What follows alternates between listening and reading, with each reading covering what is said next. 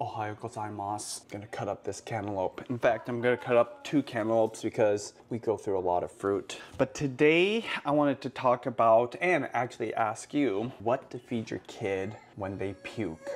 So the last 12 hours, mainly Judy, but of course I play a support role. One of the girls have been puking and it hasn't been pretty. We have 5 girls, so at any given time throughout the year, we can have one of these situations. And for us, it's really important not only to take care of them, but make sure the other girls don't get affected, depending on why they're puking, right? So in this case, we think that she might have eaten something bad, but I don't know what it is. So default, when our girls are in this situation, try to feed them some really wholesome foods. So I'm gonna get this all prepared. It has been quite the challenge and I cannot wait till this is over for everyone's sake. It's as if kind of everything else takes a pause, and even if you have plans in the future, you almost are kind of thinking, hey, can we even do that thing, because this is such a big deal, this is so important.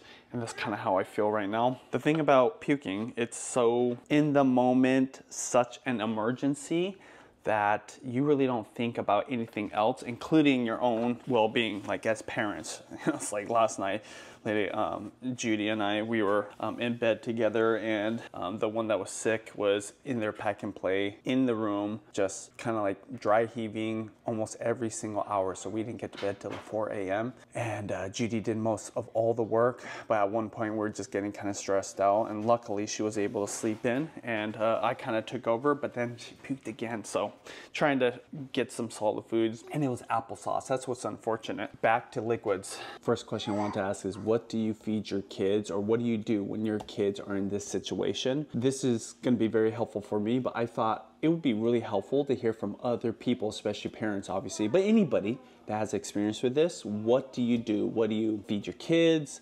What do you cook them? What do you not cook them? What do you not feed them? For me, it's pretty basic. The first thing I would say is I'm okay just letting my girls have 100% water for a good 3 to 6 hours. But the body is so resilient, it's so amazing. It can handle not having some food, especially if you're literally puking everything out. Now, I know some people would give their kids, especially at a younger age, Pedialyte or maybe Gatorade. See, for me, I'm just trying to flush it all out, and I'm not too worried because we do feed our girls fairly healthy meals. You know, they get a lot of good nutrients, fruits, vegetables, let the body do its thing. And then within, I'd say that 3 to 6 hour window, then I'm going to clear liquids, 100% juices. If I can make a juice, that's even better. Definitely no sugar added, no other ingredients, and that's it. I'm avoiding milks. I'm avoiding even like a bone broth, which is a superfood. Anything that can make their stomach kind of turn, I'm totally not trying to flirt with. Now, food, that's the interesting thing. When can you start feeding your kid whole food? For me personally, it's going to be all based off of how that kid is feeling, because depending on why they're puking will determine how soon you can feed them. Maybe they just ate something really bad or spoiled or rotten and they just puke it out and they're all good within like an hour or two. Well, in this case, it's been now 12 hours, and so we're gonna have to probably get some Pedialyte or something like that. So it kind of resets the clock. For me, it's definitely gonna be fruit. I'm trying to maybe give things that aren't too sweet. For example, like, I don't know if I would give my girls a mango. I use this little grapefruit spoon that has the edges on it. That helps me. I am trying to give them some kind of fruit that isn't too sweet. Like even this cantaloupe might be a little too sweet for her. And this is really for the other girls, which that's a whole nother part of this discussion. I'd say apples, applesauce, maybe a banana, but it can't be too ripe, because if it's too ripe, it can maybe kind of like just be too sweet. Watermelon would be okay, but yeah, those type of fruits that are less decadent. I personally am okay with crackers, but even then, I'm going more whole foods or all natural, like anything close to nature. And the thing about crackers, it's really a processed food. So I'm trying to stay away from processed foods when getting them back into good health. But what do you do? What's kind of your protocol? I did a Google search I asked, hey, what do you feed your kid?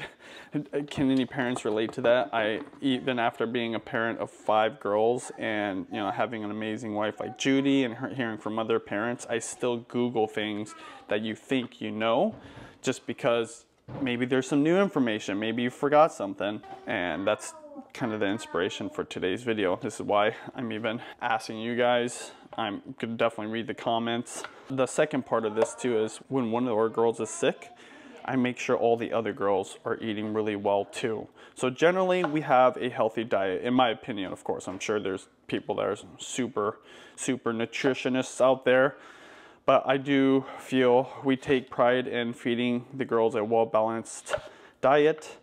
But when one of the girls is sick, all the girls could get sick. So I immediately start going whole foods with them.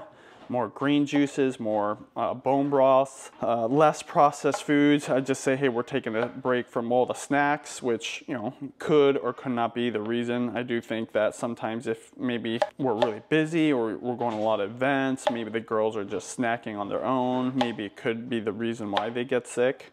I just immediately try to reset everybody's system, you know, trying to get that gut health right here back on track. Green juice, fruits, whole foods is the best way to do it. I'm not trying to force the other kids to eat just that, but even when it comes to regular food, I'm definitely not ordering out, going to fast food. I'm doing all 100% made from scratch type of meals.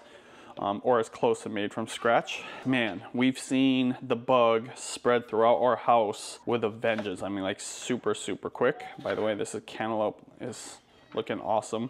But yeah, getting everybody on track, getting ourselves on track, you know, making sure everyone's washing their hands really well. I mean, you know, obviously they're washing their hands, generally speaking. Going extra, wiping down handles, doorknobs, whenever there is a spill, making sure that that spill is taken care of right away. Sanitized. Look at that. Looking awesome. It actually turned out better than I thought. We bought these cantaloupes from Costco and they weren't quite ripe enough when we bought them, so we let them sit for 2 or 3 days. Gotta let it sit out though, not in the fridge. It won't ripen correctly. And the way you know, the smell. Not only did this previously cut one smell really nice, but the other one had a cantaloupe type of scent on the outside. That's what you want. This one I'm gonna cut a little bit different because it was already previously cut by someone. Cut off the edges similarly though. I'm gonna cut this one into slices. This is kind of the standard way I think a lot of people do it. Like that. But yeah, the other part too is just sleep. We're really lucky, and I think this is partly because of our philosophy from the beginning.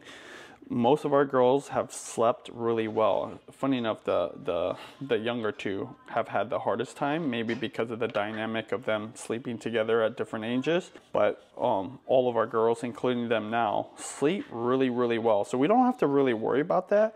But if for some reason they didn't get a lot of sleep or their sleep was messed up, I find that that can lead to them being more susceptible or their immune system not being as strong. So all the other girls, that's one thing that they do, unfortunately, have to deal with. Everyone has to go to sleep a little bit earlier, get a little more sleep, get a little more strict with those nap times. Our girls up to about 4 years old were taking naps, and in fact, I wouldn't be surprised because of Bella if Leah sleeps till she's 5 years old. Even if she doesn't quite sleep, just has some quiet time, it's not only good for the kids, but keeps you sane as a parent so that you know you have a break. So parents out there, try to let that stretch out as long as possible. That's a whole nother discussion, how to get your kid to do a nap, but my mom gave me 2 pieces of advice when I first had Juliana. Of everything she could tell me, she always tells me everything all the time about how to do things, how to parent, whatever. The 2 things in the very beginning she said was just make sure you feed them well, make sure they sleep well. And so I've always focused on that, but naturally, I'm not perfect. Kids get sick. And in this case, one of the girls started puking. So I would surely appreciate everybody's input. I'm inviting any kind of suggestions. And I know that not just for me, but anybody that might be watching, especially if you Googled this or you typed it in YouTube, what to feed your kids when they puke or after they puke, you'd be helping a lot of parents, especially if you're a nutritionist, a doctor, some hippie that has some cool tricks. This is what I do. The body is amazing enough to heal itself as long as you give it the things it needs to do its job. By the way, I didn't even mention any medicine. Luckily, Judy will give them the medicine they need. Right here, this is the medicine right here. This is pretty delicious medicine too. All right.